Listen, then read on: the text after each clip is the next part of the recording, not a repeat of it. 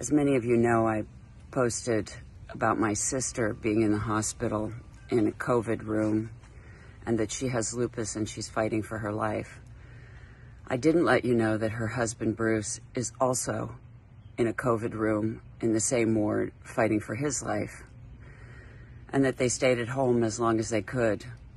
I want to tell you a little bit about why. In Montana, where they live, you can't get tested unless you're symptomatic, and then you don't get your test results for 5 days.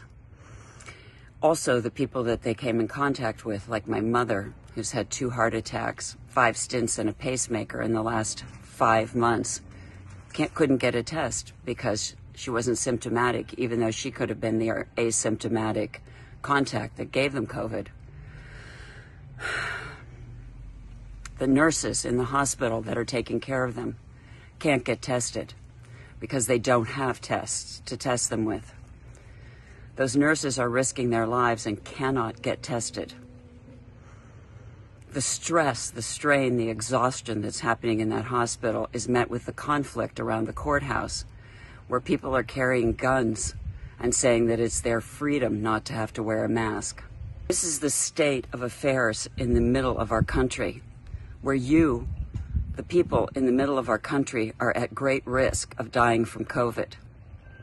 They keep saying that the risks are so small and that you might not die and that it'll be fine.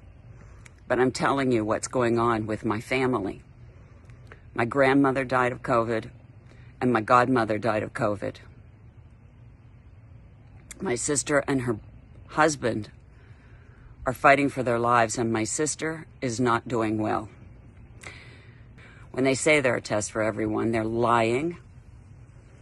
When they say there are tests even for the nurses in the hospitals, they're lying.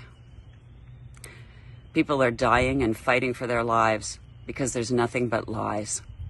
And because the people at the governor's houses, the people at the health departments are simply so overwhelmed that they're not answering the phones, they're hanging up, and they're not returning calls. This is the state that we're in.